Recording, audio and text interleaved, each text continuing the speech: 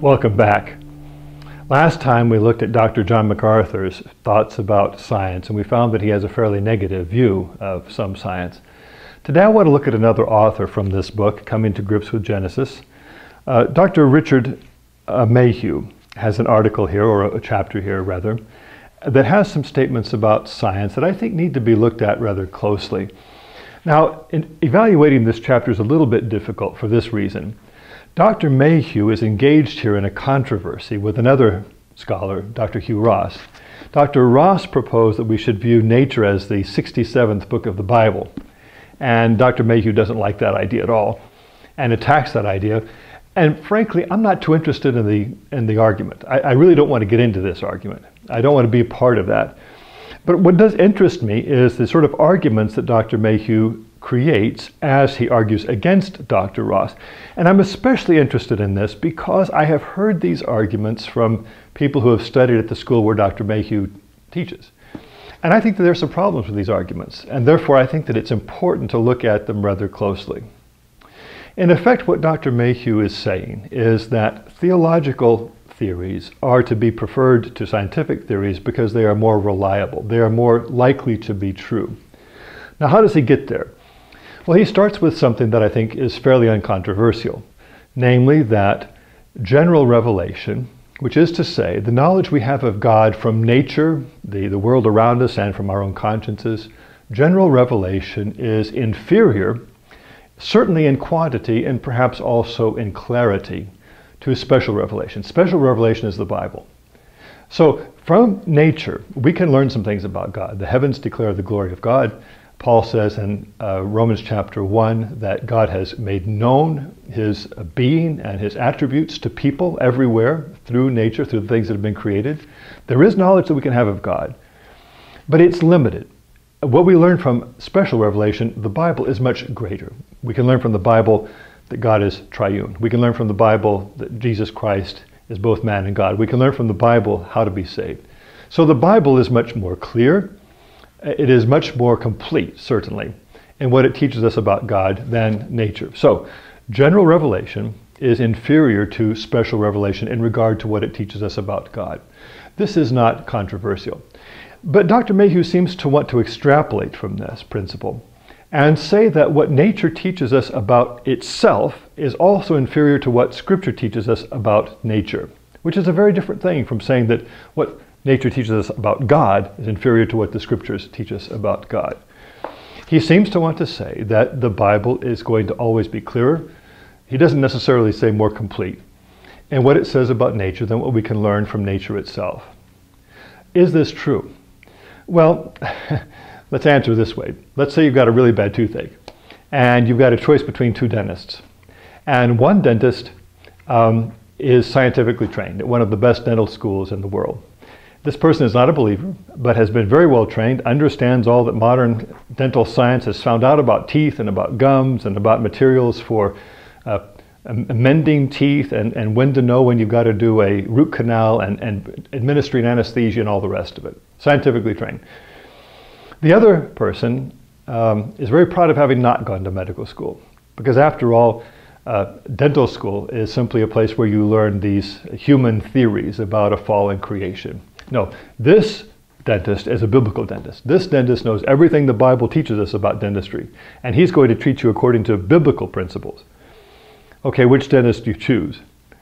Well, if you choose the biblical dentist, don't look for me in the chair next to you, because I'm not going to be there. I'm going to be with the other dentist.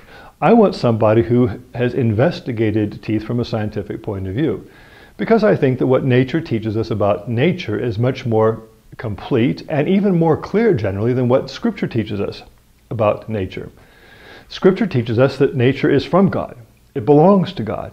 Nature glorifies God. God is sovereign over nature. But how nature works, Scripture doesn't teach us much about that. You can't learn from Scripture anything about photosynthesis or about cell biology or the role of the frontal cortex in the brain. The Bible just does not teach on these things, but we can learn these things from nature. So you cannot properly extrapolate from the superiority of special revelation to general revelation in regard to the knowledge of God and say that in the same way what the Bible says about nature is going to be clearer than what nature says about nature. Now, there are some sub-arguments in Dr. Mayhew's argument here. I think that we need to look at these also. One is this. In the Bible, we are promised that as we as Christians read Scripture, the Holy Spirit will illumine our minds. There's no promise that the Holy Spirit will illumine our minds when we're doing science. Therefore, clearly, biblical knowledge or our theological knowledge should be preferred to any scientific knowledge because the Holy Spirit's involved in giving us knowledge. Well, think about that for a minute. It's a very precious truth that the Holy Spirit is with us as we're reading Scripture. I pray whenever I read the Bible that God will open my eyes to see wonderful things in His law, because I believe it's very possible for me to read the words and not understand the meaning. I believe it's the Holy Spirit who gives illumination to my heart, to my mind, to understand and to apply to myself what the Scripture says. But does the doctrine of the illumination of the Holy Spirit teach us that theologians will never make mistakes? Clearly not. Obviously, in the course of history, theologians have made many mistakes. And theologians disagree among themselves all the time. In any given case, at most one person can be right or one position can be right. They can't all be right. Clearly, the Holy Spirit has not undertaken to ensure that the church never makes any errors. And think again of our old example from the 16th and 17th centuries, the Copernican revolution. It's a case where the Scriptures seemed to teach clearly that the earth stands still and the sun goes around the earth, but that was wrong. And it was science that showed us that. So clearly it's possible, despite the work of the Holy Spirit in our hearts and in our lives, it's very possible for us to make mistakes in our theology. And therefore we cannot take the position that if there's a conflict between theology and science, we're always going to prefer theology. We've got to listen to the science also. Another sub-argument that Dr. Mayhew makes has to do with the fall and the effects of the fall on our ability to know things. He says a couple of things here. At least I think he does. One thing he says, I think, is that the creation itself, because of the fall, is somehow more inaccessible to our efforts to understand it than Scripture is. Dr. Mayhew speaks of the creation as the cursed and corrupted creation. And he says that we must not put human interpretations of the cursed and corrupted revelation on an equal footing with God's blessed and inerrant revelation through Holy Scripture. Well, I agree. We never put our interpretations of nature on the same footing as Scripture. We compare not science with Scripture, we compare science with theology. And I think that Dr. Mayhew obscures this very, very important distinction. But he seems to be saying here that the creation itself, being cursed and corrupted, is perhaps not accessible to our efforts to understand it. That is to say that in some way, because of the fall, even if you use your mind well and you try to investigate nature, you're still going to come up with wrong results because the creation is fallen. I don't believe there's any passage of Scripture that says this. I can't think of any portion of the Scripture that teaches us that because of the fall, the creation is inaccessible to our minds. I don't see Solomon in his investigations of animals and plants and creeping things throwing up his hands in despair and saying, I can't know it because of the fall. Even when you think about what Paul says in Romans chapter 1, verse 20, he says that the creation clearly demonstrates to us the existence of God and the attributes of God. He doesn't say that the creation, because it's fallen, is somehow incapable of giving testimony to God, or that the creation cannot be understood because of the fall. This doctrine is simply not found in the Bible. The other thing that Dr. Mayhew is saying about the fall, though, is that our minds are affected. He mentions that man has diminished intellectual capacity to think in the realm of general knowledge. Well, you know, I suspect that because of the fall, we have diminished intellectual capacity, period. I suspect that we're all a lot dumber than we would be without the fall. The Bible doesn't teach that. It just seems to me a reasonable thing to surmise based upon the fact that the fall affects every part of our being. But what the fall clearly does, and Scripture clearly teaches this, is to cause human beings to want to suppress truths that are uncomfortable to us. Paul speaks of this again in Romans 1. He says that unconverted people see the grandeur of God. That is, that they recognize that God exists, that there's some things about God that they can't not know, but they don't want to know them. And so they suppress this knowledge in unrighteousness. And we can imagine this happening in the sciences. That is to say that there will be scientists or people who study science who will take scientific ideas and then use those as a kind of proof or kind of evidence that God doesn't exist or that we don't need to think about God. So yes, in this way, I think that the fall does affect our knowledge in the realm of general knowledge. But does the Bible ever teach that the impact of the fall is only in the realm of what Dr. Mayhew calls general knowledge, that is to say, in the world of nature, and not in the world of Scripture? Clearly not. If you think about it, we tend to suppress the truth of Scripture even more than we do the truth of nature. When Jesus Christ, who is the very special revelation of God, the most perfect revelation of God, came into this world, we killed him. Fallen humanity does not want that truth.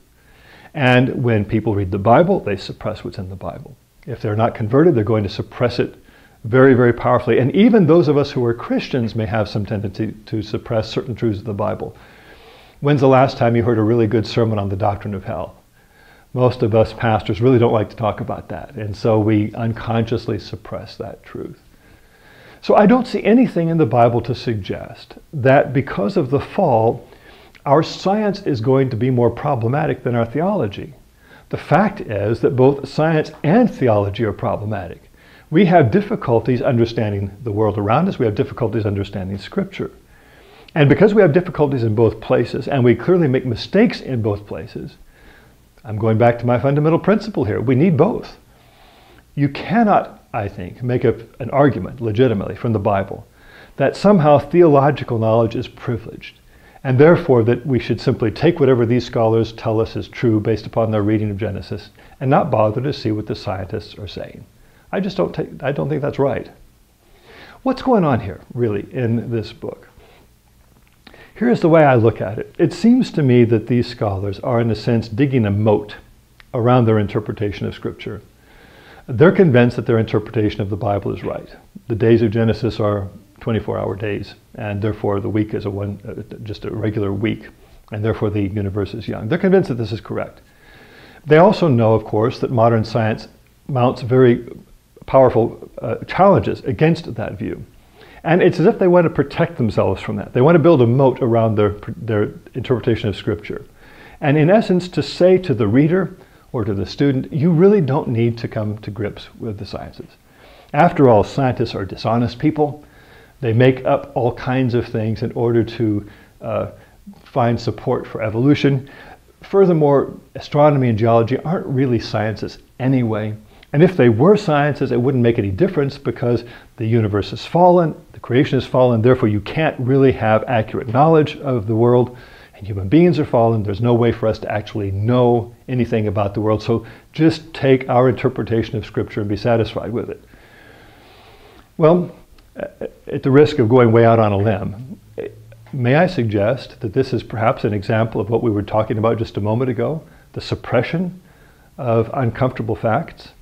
I think it's completely unconscious on their part, but it does seem to me that what they are trying to do is discredit science before the student or the reader looks at it. I think so all the more because in the many years that I used to visit the excellent bookstore at the seminary where both Dr. MacArthur and Dr. Mayhew teach, I don't remember ever seeing in that bookstore a single book written from an old Earth perspective, or a single book explaining why it is that scientists think the universe is old.